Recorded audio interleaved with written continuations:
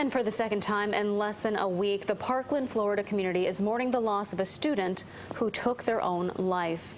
Parents and teachers from that school gathered on Sunday to address the tragedy. Both students were students at Marjory Stoneman Douglas during last year's shooting. The male sophomore apparently committed suicide over the weekend, a week after the death of 19-year-old Sydney Ayeyo. Now, David Hogg, who is one of the surviving students, now he became vocal since that shooting, and he tweeted, quote, "How many more kids have to be taken from us as a result of suicide for the government school district to do anything?"